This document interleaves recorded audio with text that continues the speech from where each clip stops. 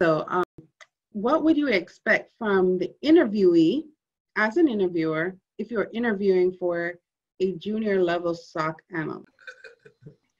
I'm going to hit you with the fundamentals, and here's why. If you're a junior analyst, you can nearly assume I have mid-level and senior analysts on the team already.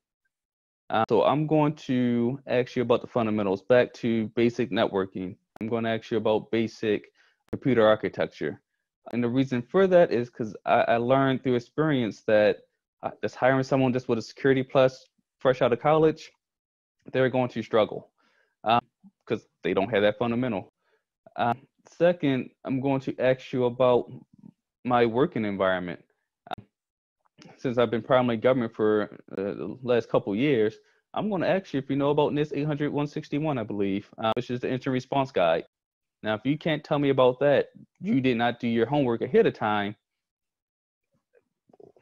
I probably will pass over you in lieu of someone who did that homework.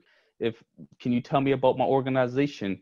Can you tell me about some of the risks that you see from your viewpoint? If I'm a healthcare small business, I understand that you're beholden to HIPAA since you want to work with the government, and that you have to work with high trust. And the big thing for us will be protecting the privacy of our customers.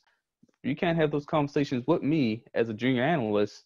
It tells me you did not do your homework. So why would I think you would do your homework when you get the job?